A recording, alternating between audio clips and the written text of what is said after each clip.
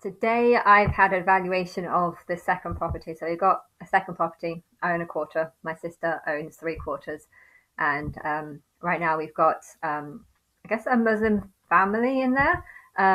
Although I'm pretty sure she's renting out one of the rooms to someone else, and she's probably making quite a lot of money on it. And we're only charging her 850. And we know that over the last 2, 3 years that the valuation, particularly in this area, has gone up because there's very few houses that are for sale or for rent around here.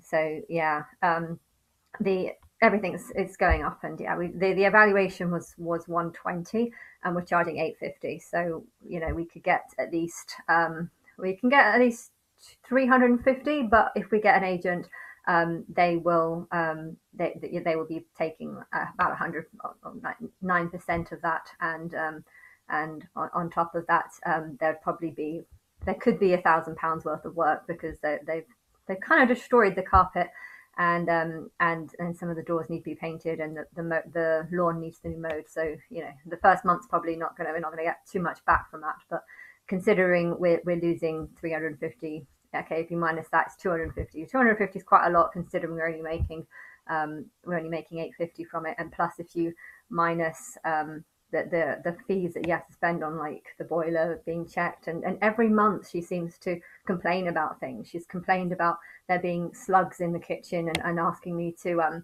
find some way of cleaning out the pipe so that slugs can come off the one of the taps on the boiler did break, and she was expecting me to call someone out to fix it. The dishwasher broke, and I went to I unplugged it, plugged it in, and I fixed it. And then a week later, the same thing happened, and she asked me to call someone out. I did call someone out, and that person said there was absolutely nothing wrong with it. He just pressed the play button, and it worked. And so, she's been calling things out, and and then quite 3 times or something, the pressure in the boiler was broken, drops, and you're supposed to know how to raise the pressure, but it was behind a cupboard, so she took apart the cupboard.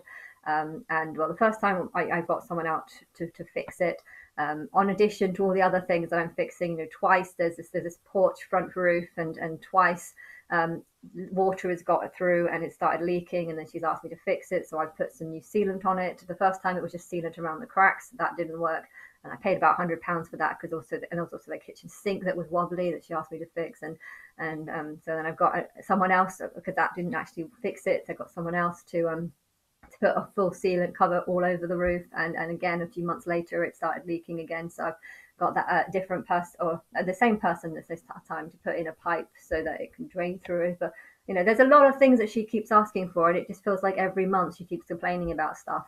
She's starting to pay her bills slightly later. Last month it was 2 weeks late, and this time it's 2 weeks late as well. And she also didn't want to pay monthly; she wanted to pay every 2 weeks.